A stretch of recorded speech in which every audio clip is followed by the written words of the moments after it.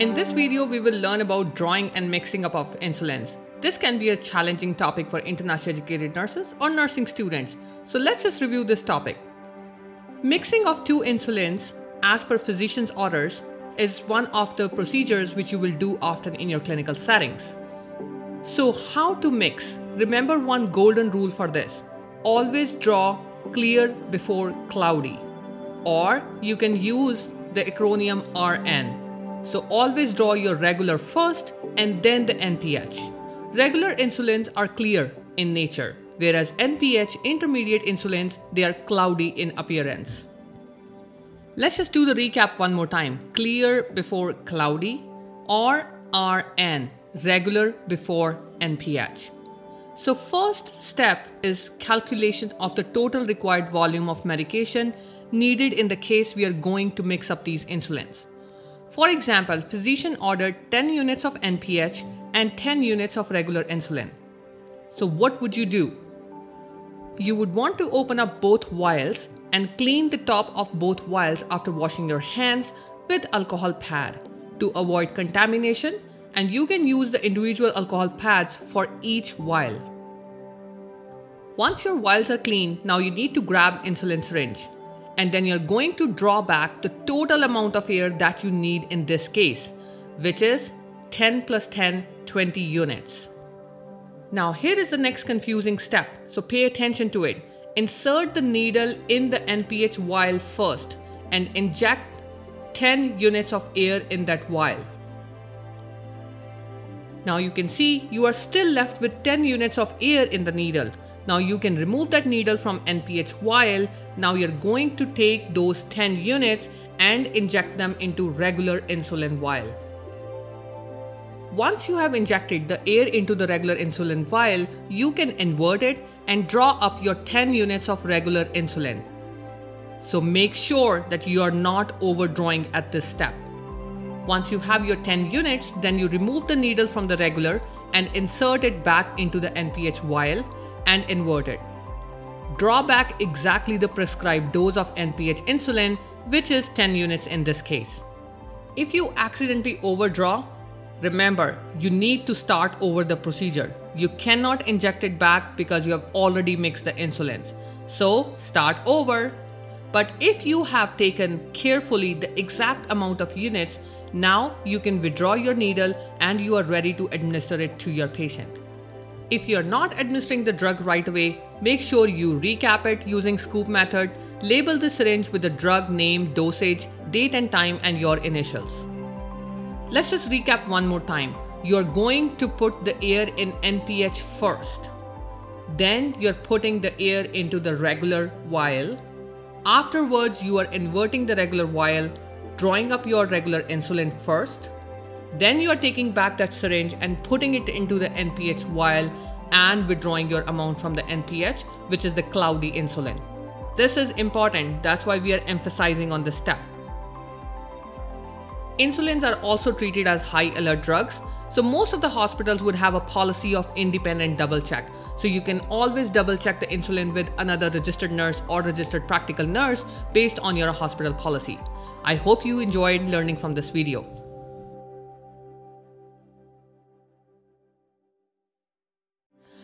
Hello nurses and nursing students, I hope you guys enjoyed learning this skill of mixing insulins.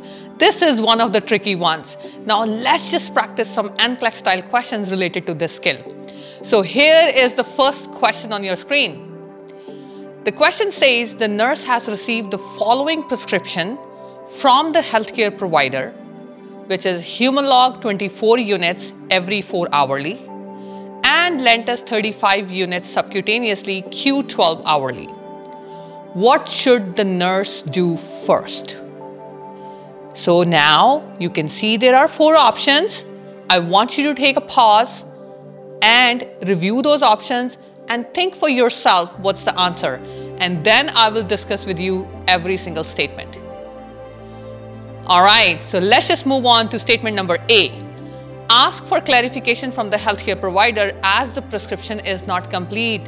That is correct, guys. This is the correct answer because prescription needs to be clarified because the route is missing on the Humalog insulin. Prescription and and lentus is usually given at the bedtime, which should be specified. So this means you need to clarify the order. Let's just still review. I know you guys already now know that B, C and D is not an option, but it's always good to understand the rationales. So option number B, draw up the 35 units of lentus insulin prior to the 25 units of Humalog. And that is incorrect because lentus is usually given at the bedtime and Humalog is given with the meals. So that's not a correct statement. Let's just review option number C. Draw up 24 units of Humalog prior to the 35 units of lentus. Again, what do you guys think about it? This is incorrect because these two insulins should not be mixed together. Let's just review option number 4. Assess the patient's blood glucose at least 1 hour prior to the insulin administration. And this is incorrect because blood glucose to be assessed within half an hour of insulin administration and prior to the client eating. So I hope you enjoyed learning this question. Now let's just move on to the next question. Alright guys, so next question here you see on your screen. The nurse has finished teaching a client with the diabetes how to administer insulin. The nurses evaluate that learning has occurred when the client make which statement? I know it seems like an easy question. You do get some easy questions in an NCLEX. NCLEX is all about testing your basic nursing knowledge. Here are your 4 options. So let's just review those options. Again, pause your screen and choose your answer. Alright guys, let's just review option number A. I should take my insulin about 30 minutes after I eat. What do you guys think about it? That is an incorrect option because you guys should know insulin is taken prior to the meal, not after the meal. Let's just review option number 2. I should provide direct pressure over the site following the injection. What do you guys think about it? This is incorrect. It is not recommended or necessary to put direct pressure over an insulin injection site. Let's just review option number 3. Option number 3 says, I should use the abdominal area only for insulin injections. Any thoughts on that? That is incorrect because the client should rotate the site because otherwise you guys know, you have learned that in the video that patient can suffer from lipoatrophy or lipohypertrophy. Okay, let's just review option number D. I should only use a calibrated insulin pen for the injections.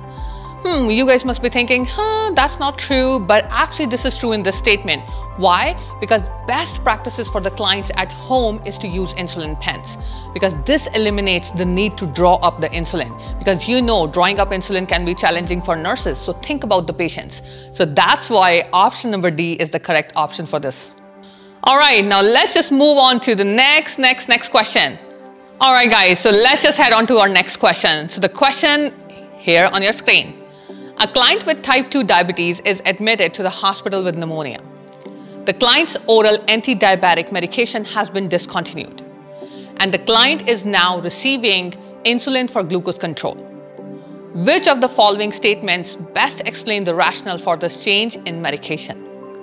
Here are your 4 options. I want you to take a pause and think which one is the correct option. Alright, so let's just review option number A. Infection increases the risk of hypoglycemia. Think. No, that's incorrect because infection increases the risk of hyperglycemia, not hypoglycemia. So that is an incorrect statement. Let's just move on to statement number B. Infection has compromised beta cell function so that the patient will need insulin from now on. Do you think that's the correct rationale? No guys, that's not the correct rationale. The client will not necessarily need insulin from now on. They are very likely they can go back to the oral antidiabetic once the infection is resolved. Alright, now let's just review the third option, which is C. Insulin administration will prevent hypoglycemia during the illness. What do you guys think? That is incorrect. Insulin will help prevent hyperglycemia, but not hypoglycemia. And let's just review the last option, which is D.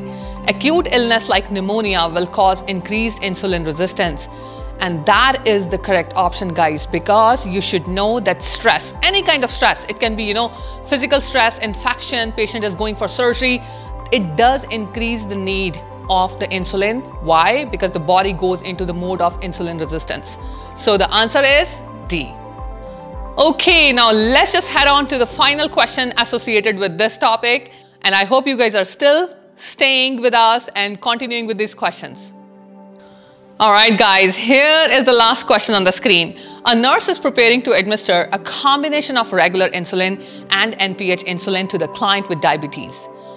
What is the correct sequence when drawing up the 2 insulins in one syringe? And I hope you guys have already learned this, so this should be an easy question for you guys. So here are the 4 options. Take a pause and then we'll review the answer. So let's just review option number A. Draw up the regular insulin first, followed by the NPH. Yes, that's the correct answer because you guys know RN, regular first and then NPH. So that is correct. But we will still review the other options because I told you it's important to understand rationals. So statement number B, draw up the NPH insulin first, followed by the regular insulin. What do you guys think?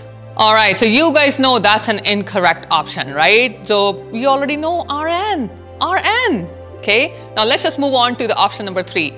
Draw up both insulins simultaneously in the same syringe. Sorry, I'm just laughing but do you think is this appropriate for a nurse to do? Can you draw up 2 insulins together? I'm pretty sure behind the screens you're saying no. No, that's an incorrect answer. Now let's just do option number D, which is the last option. Alternate drawing up small amount of each insulin until the correct dose is reached. Absolutely a big no, guys. That's an incorrect technique. You would never do that, okay? All right, I hope you guys enjoyed learning clinical skill as well as NCLEX style question practice. That's what we do at FBNPC. We are always here to support the students and make sure you contact us if you have more queries. Please like and subscribe to our channel, and if you like this video, share it with your friends. Thank you very much.